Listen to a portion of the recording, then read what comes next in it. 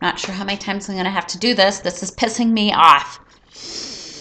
Hey there, Sherry here, giving you my 5 tips on what I've learned so far halfway through competition photo meal planning. And I'm just going to do this quick and easy. I have 5 things, and starting with number 1. First of all, plan your water. You need to plan how much water you're going to have throughout the day so that you get it all in. I've personally been struggling with getting in 2 gallons of water. So planning to get in that first gallon by noon, planning to get the rest of it in by afternoon. Maybe you have a goal hourly, I need to be drinking 16 ounces. Whatever works for you, pre-plan your water. Number 2, also pre-plan your meals.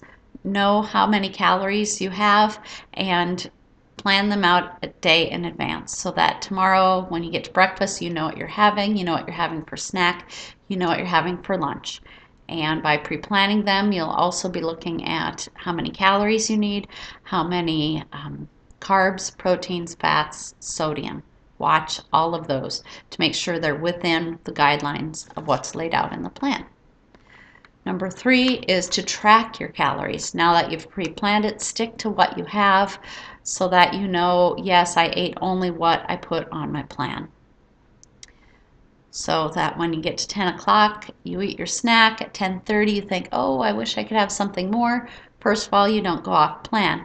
Should that happen, maybe you should drink some more water, or tip number 4, take small breaks throughout the day.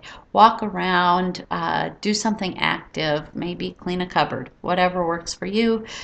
Kind of keep a little bit active throughout your day, maybe a walk or some breaks in your day if you're at work. And lastly is to have a support group. Make sure that your family is involved, your friends on Facebook, some groups, other people to help you through this process. It is a very big challenge, the competition prep week photo shoot plan. It is something that is not meant for everybody to do. And if you're trying it, make sure you have people around there to support you so that when you say, oh, I'm going to throw my hands up, I'm going to go off the plan, that you have somebody there to say, no, no, no, stick to it and be your little cheerleader. That's my 5 tips that I've learned so far through the week, and I hope they help you. Bye.